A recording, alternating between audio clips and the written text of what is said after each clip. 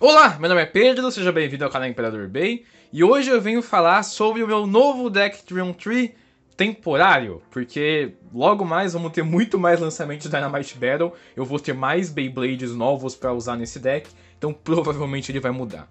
Mas mesmo assim eu queria fazer esse vídeo porque hoje também vou estar dando início ao novo desafio Meu Deck Triumph Tree, onde eu vou dar uma chance dos inscritos aparecerem aqui no canal quando eles montam seus decks e eu analiso os vídeos dos decks. Então assiste até o final para descobrir como você vai poder participar e aparecer aqui no canal nas próximas 3 semanas. O desafio vai durar um mês, contando a partir de hoje. Bem, sem mais enrolação então, vamos começar aqui.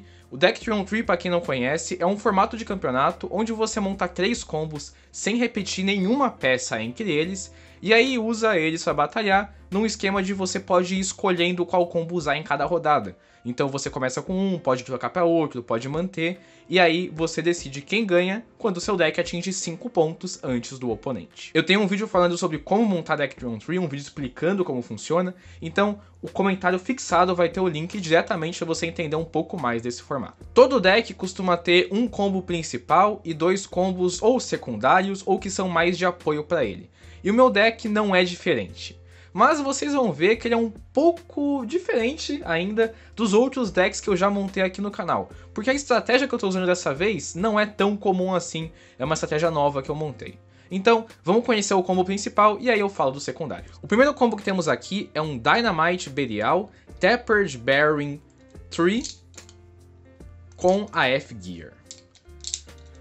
Esse é um combo que eu estou utilizando para ser o combo principal, porque ele é um combo que tem tanto poder de resistência, quanto um poder ofensivo bem legal. Ele consegue mandar oponentes para fora com certa facilidade, porque ele é um combo muito pesado e que tem muito impacto. Isso se deve principalmente ao Blade Dynamite, que tem esses pontos de impacto aqui que são muito bons, e a F-Gear, que adiciona aqui a borracha, que dá mais atrito com os oponentes e faz com que mandá-los para fora seja mais fácil. Por ele ser um combo estacionário, onde eu estou utilizando o Bearing, ele fica parado no centro da arena. Então, quando o combo do oponente é um combo de defesa, de resistência, que fica mais parado também, a chance do Burial conseguir bater com força nele logo no começo da batalha é muito grande. O que faz com que, de vez em quando, ele mande alguns oponentes até que bem difíceis de serem lançados para fora, para longe, e consegue ganhar por overfinish. Mas não apenas isso. Pela primeira vez, eu acho, esse aqui é um combo que consegue fazer com que o Bearing seja muito bom para mesmo giro. O Bearing, para quem não conhece, é um driver aqui de Beyblade Burst, que ele é meio cônico, né, um driver de resistência, e que ele tem aqui ó, um rolamento que garante que ele fique girando por bastante tempo depois que o Beyblade entra na arena. Esse driver, entretanto, não tinha uma estabilidade muito boa, então ele acabava perdendo fácil batalhas de mesmo giro porque era muito fácil de derrubar ele. Mas esse combo aqui garante que isso não aconteça. Para começar, aqui os Upper Attacks, né, o formato do Blade do Dynamite, acaba ajudando muito a ele, na verdade, desestabilizar oponentes. Então sim, ele é desestabilizado, mas por causa da Blade, a desestabilização do oponente é muito maior, o que faz com que o Bearing consiga manter resistência. Mas digamos que o oponente consiga te fazer tombar, te fazer derrubar. O disco Tapered, além de ser muito defensivo, ele tem um perímetro aqui de defesa muito legal e muito pesado, também é um disco muito bom aqui do sistema Dynamite Battle, ele não é tão largo quanto parece, por incrível que pareça. Então quando o Bearing tomba, ele não chega a raspar na arena, o que garante que o rolamento continue girando sem ser atrapalhado e você apenas mantém a resistência, mesmo que um pouquinho curvado. O disco Tapered nesse combo serve para isso e serve também para evitar overfinishes. Quando você é mandado para longe, o disco Tapered aí sim consegue raspar no torneio Ridge, o que faz com que ele não seja lançado para fora e consiga se manter dentro da arena. Além disso, por fim, como eu já disse, o Bearing é um driver de resistência muito bom para giro oposto, ele tem um ótimo LAD, mesmo que não seja assim tão bom contra um Mebius, um Drift ou um Zone Dash Plus Z. Mas o Bearing consegue sim ser uma boa ponta para giro oposto e ele ganha aí da maioria das pontas do jogo, e como essas 3 pontas que eu citei agora não são tão comuns em campeonatos aqui no Brasil, eu acho que até que faz sentido conseguir usar. Então esse é meu combo principal, ele tem uma capacidade de ganhar de virtualmente qualquer outro combo, claro, tirando combos de giro oposto com Mebius, Drift e Zone Dash Plus Z, mas mesmo assim ele tem uma chance de empatar ou até mesmo de mandar o oponente para fora. Então ele acaba sendo um combo que não tem muitas fraquezas. Em seguida temos meu combo de ataque, porque eu gosto muito desse tipo, e é um tipo que desde GT acabou se tornando essencial, porque cada vez mais nós temos peças de ataque que são extremamente importantes para o jogo. E essa aqui é um exemplo delas. O pessoal já conhece esse combo, ele não é muito diferente de outros que eu já usei aqui no canal, mas deixa eu explicar. De vez em quando eu vou acabar me deparando com um combo que o Belial não vai conseguir derrotar. Como eu disse, ou girando pro giro oposto, né, sendo um combo muito difícil de ganhar em giro oposto, ou às vezes até mesmo um combo de mesmo giro, que acaba sendo muito pesado ou muito estável e ele não consegue ganhar na resistência. Isso é raro, mas acontece. E é para isso que o Rage Spriggan Evolution Dash Tree tá aqui. Ele é um combo de ataque extremamente agressivo, muito poderoso, né, que sim tem a capacidade de mandar literalmente qualquer Beyblade pra fora da arena. Inclusive, ele conseguiu mandar aquele Belial ali pra fora da arena num BB-10 e eu gravei isso lá pro meu TikTok. O link do TikTok também vai estar no comentário fixado. Dá uma passada lá, vai. Continuando.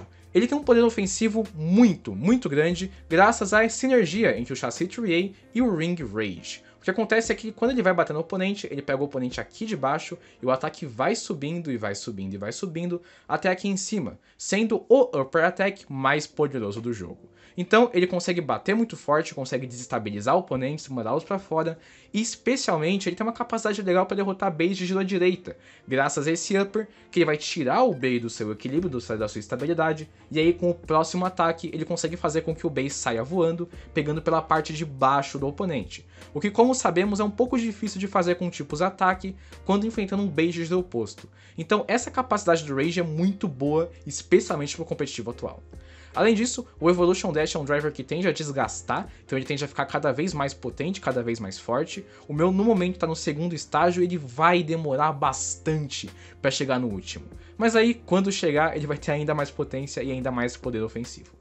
Por fim, eu tô usando o Chip Spriggan porque ele tem metal aqui no meio, então aumenta só um pouquinho o pezinho do combo, já que os Dynamite Battles são muito pesados hoje em dia, então ele precisa dessa ajudinha para conseguir uma consistência maior de vitória contra eles. Por fim, o último dos combos desse deck é um Vanish Fafnir Nexus Rise com a Armor 2, no modo low, porque além de ele ser um modo padrão dos Dynamite Battle, ele também é um modo muito mais equilibrado. E como esse aqui é mais uma vez um combo de resistência, é muito importante ter esse equilíbrio, né?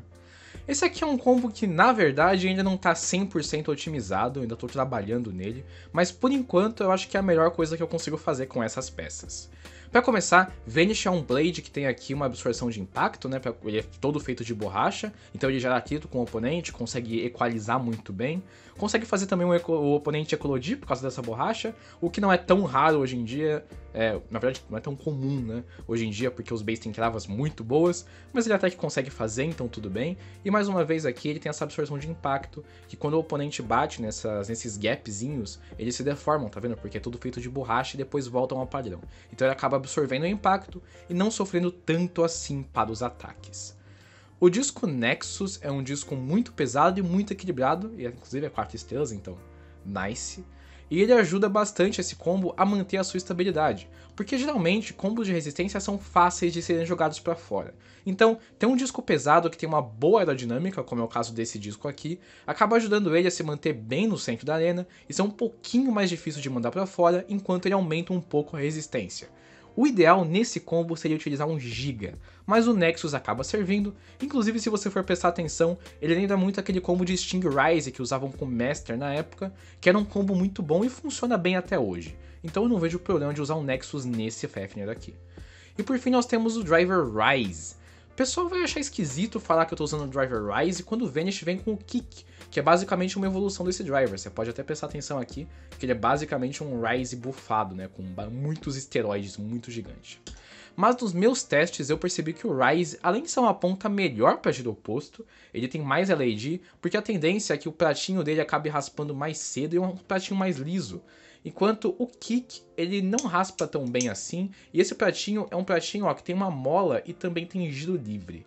Isso é bom para defesa? Isso é bom para defesa. Isso é bom para resistência? Nem tanto. Isso é bom para giro oposto? Aí piorou bastante. Então, nos meus testes, inclusive, o Rise ganha do Kick em giro oposto, então a tendência foi que eu acabei utilizando mais esse driver. Além disso, o meu Rise tem uma vantagem aqui que ele tá um pouquinho gasto. Se você for prestar atenção, a ponta dele não tá tão pontiaguda assim, ela já tá um pouco mais arredondada. Isso faz com que ele tenha mais estabilidade, ele vira um mini ball, né, vamos colocar assim, uma ponta um pouquinho arredondada, que ajuda a manter ele de pé por mais tempo, e também aumenta só um pouquinho, bem de leve a defesa, o que faz jogar esse combo pra fora um pouco mais difícil.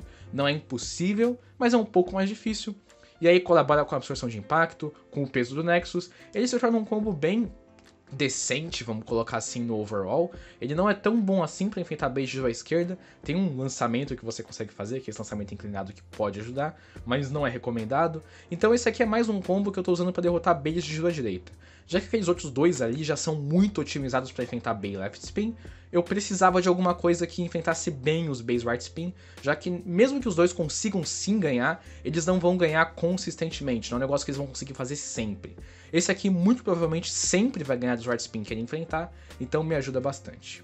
Além disso, eu acho relevante também falar do meu Launcher Setup, né, o lançador que eu uso, que não tem muito segredo, por enquanto é um Long Bay Launcher LR, que é um lançador de corda, que tem uma corda preta, que ela é mais longa que as cordas normais, que gira tanto para a direita, quanto se você mudar aqui o modo dele, para a esquerda, então consigo usar esses 3 bays de uma maneira bem satisfatória, e um grip para ajudar a segurar, mesmo que eu não utilize o grip aqui. Eu não seguro o lançador dessa forma, porque eu acho que isso acaba fazendo meu lançamento ficar muito impreciso.